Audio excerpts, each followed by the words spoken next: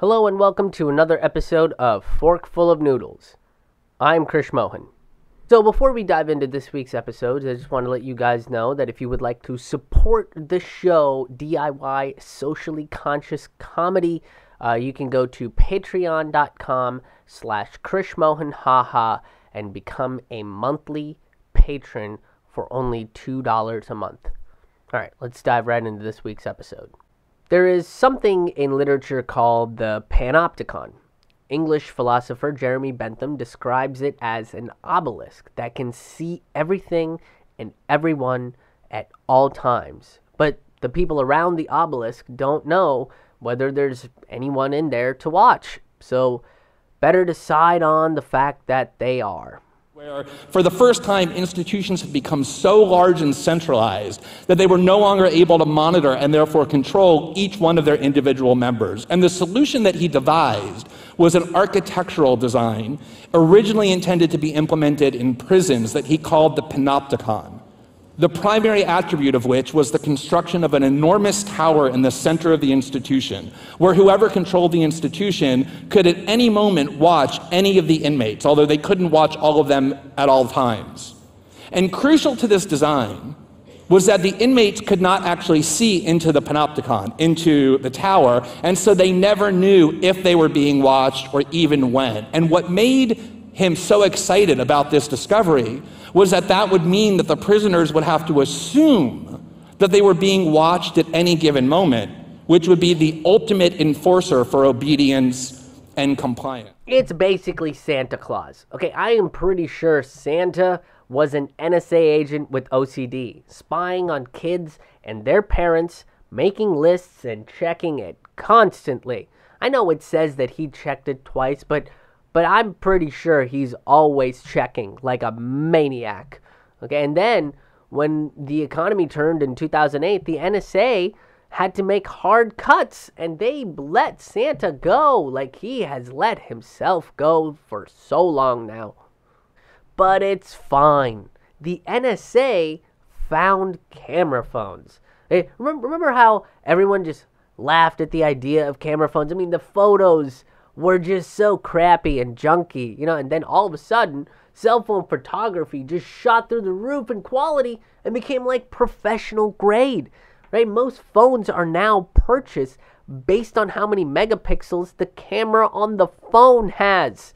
And I bet the average consumer doesn't even know what a megapixel is. Yeah, I do. It's like a regular pixel, but like way bigger. You might also remember that Edward Snowden warned us about the NSA and how they were collecting our phone data, right? Using apps and call logs, cameras. They basically made our consumer goods into the Panopticon, and we were none the wiser. And now we're all on our best behavior because the NSA could be listening. And if we were bad and dissent against the unauthorized spying, then we don't get Christmas this year. Okay, and they will wage a literal war on Christmas instead of a bullshit fake ideological one. Our privacy is bought and sold like this country is a huge pawn shop of data. And because of the idea of the Panopticon, we don't really have moments of privacy. Without private moments, we can't really discover who we really are. Human beings are social creatures, but we need to interact with each other. But in those private moments, we get to self-reflect, recharge, and grow. Eric Schmidt of Google makes the claim that the only people that want privacy are those that have something to hide. And Mark Zuckerberg claims that privacy is no longer the norm. In a 2009 interview with the longtime CEO of Google, Eric Schmidt, who, when asked about all the different ways his company is causing invasions of privacy for hundreds of millions of people around the world, said this. He said, "If you're doing something that you don't want other people to know, maybe you shouldn't be doing it in the first place." Now, there's all kinds of things to say about that mentality. Okay, so if we've got nothing to hide, then it should be fine for anybody to stand on the street corner and just jack off all day. Hey, why would a guy or a gal be afraid to hide their junk if there's nothing to hide? If we don't need private spaces to masturbate, our streets should be running wild with spunk. And what about surprise birthday parties? Does Eric Schmidt and Zuckerberg think that surprise parties are plots against them? I mean, if that's the case, then I don't think you're mentally well enough to run a giant tech company. Okay, you just hand it over to us, and we, the people, will take care of the company for you while you go take care of what you need. Oh wait, you don't believe in that. So we'll watch you take care of you taking care of yourself. The counter argument to all of this lack of privacy is that this should force the government to be less private about its dealings. They should be more open, and some can say that's exactly what the Trump administration is. Trump's administration is basically the boldness of the government because of our lackluster response to the issue of privacy. With Trump spewing rhetoric like shithole countries, it's very clear that they're anti-immigration, and the whole Stormy Daniels story reveals how anti-family they are. Scott Pruitt, a man that has sued the EPA, is now running the EPA, proves how anti-climate they are. And with the surge of data mining, it proves that they are trying to keep us dumb, scared, and buying shit. They're not doing this behind closed doors. It's all out in the open, and it's acted on very quickly. As Glenn Greenwald states, being watched all the time means you follow the mandate of social orthodoxy. Now, there's a reason why privacy is so craved universally and instinctively. It isn't just a reflexive movement like breathing air or drinking water. The reason is that when we're in a state where we can be monitored, where we can be watched, our behavior changes dramatically. The range of behavioral options that we consider when we think we're being watched severely reduce. This is just a fact of human nature that has been recognized in social science and in literature and in religion and in virtually every field of discipline.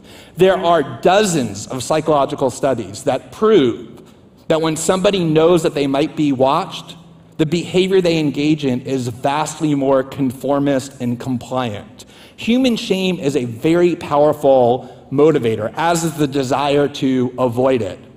And that's the reason why people, when they're in a state of being watched, make decisions not that are the byproduct of their own agency, but that are about the expectations that others have of them, or the mandates of societal orthodoxy.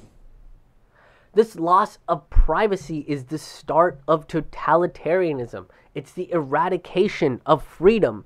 This mass surveillance state creates a prison of the mind, which means that they're trying to make money for the prison industrial complex with our brains. I mean, this is extra supervillainy shit. Okay, no, James Bond has never faced this sort of supervillainy before. And even our mind isn't a place where you can have your own private thoughts because God might be watching. God is like the OG NSA. And yes, God has watched you sleep, eat, shower, make love, masturbate, cry, and basically everything you've done. God might need some help. Okay, or like a hobby. Okay, go make another universe, God. Okay, just let us be for a while. At this point, we've submitted to the Panopticon of technology. We submitted to it when we called Edward Snowden a traitor instead of a hero. When Cambridge Analytica was able to use our own fears against us and open the doors to other companies doing the same thing.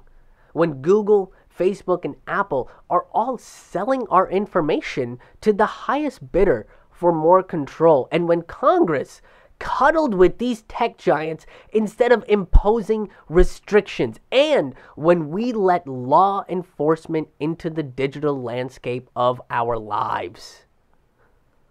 We've been sitting on this matter for far too long. The renowned socialist activist Rosa Luxemburg once said, "He who does not move does not notice his chains. Our chains are beginning to rust, and we don't have to be silent or still on this issue anymore. With all that's happened, we should be ready to take back the internet. Something Edward Snowden said was a tool for democratization. And since our privacy has been taken away, let's say fuck all to the social orthodoxy and very loudly and publicly say we want our privacy back. And we have the right to think for ourselves and have a moment of peace by giving this administration, the NSA, and all the power-hungry megalomaniacs none of it. That's been your forkful of noodles for this week. Thank you so much for tuning in. If you enjoyed this episode, give it a thumbs up on Facebook or YouTube, and give it a share. Sharing is a great way to help this show. It reaches new audiences that way, and you get to share it with some friends. You get to share it with some enemies. Anybody that you feel like would enjoy content like this or benefit from a video like this. And another great way to really help the show is by becoming a patron. You can go to patreon.com/KrishMohan, where you can find all the details about what you're supporting about this show. I am the only employee of this show, and it takes a very long time to make an episode.